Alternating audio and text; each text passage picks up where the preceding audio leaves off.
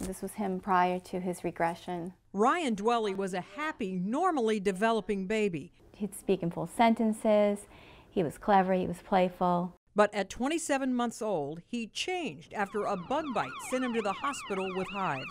He went from typically developing, talking, to not making eye contact, not really using his language. Ryan's pediatrician diagnosed him with autism. It's been hard, sorry, but it's been really hard for him and for us. His family tried medications, diet, but nothing seemed to help. Then Sharon found out about a new study that changed everything.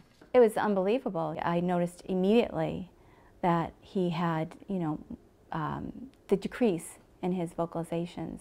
Dr. Andrew Zimmerman says a compound found in broccoli sprouts seems to mimic something called the fever effect in the body. It's what protects cells in times of stress.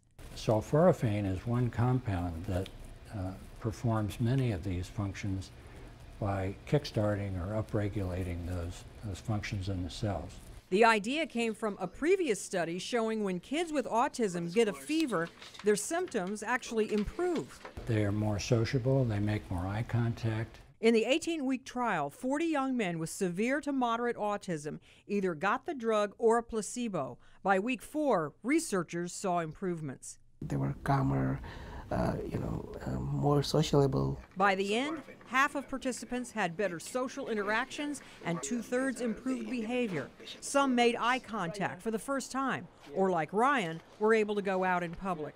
Now 17, while nonverbal, Ryan's at a special needs school where he delivers meals with Meals on Wheels. Good job. I'm Marty Salt, reporting.